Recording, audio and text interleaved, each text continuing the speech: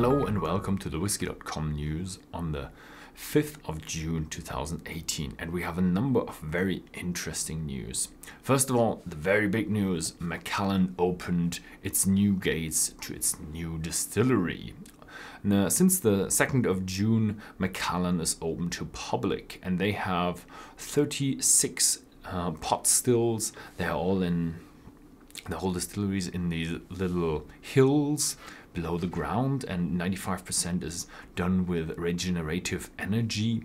And the new distillery was opened with a very nice light show and everything, and we're very excited about how the new distillery is running. And probably I'm gonna visit the distillery in the near future.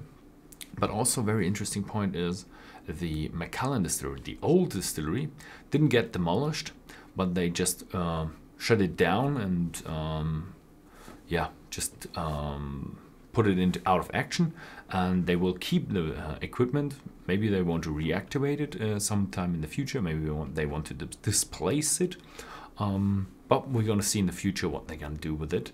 Yeah, if you'd like to know more about this, go on Whisky.com into the news section, and there is a text about the whole distillery, because one of our writers was at the opening event and she found out everything about the new distillery. So if you'd like interested in more, then go on Whisky.com. Next thing is there's a new distillery. It's the Craggan distillery. I'm not sure how to pronounce it. Craggan in the Cairngorms. Cairngorms is a national park that sits between Edinburgh and the Speyside, and the proprietors of Benromach and Gordon MacPhail, they want to open this new distillery, and they want to have a visitor center. They want to have the whole deal with warehouses and everything.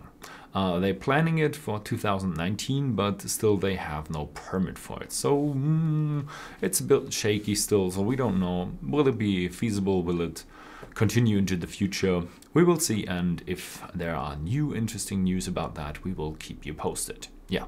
The next thing is, I have to read that name.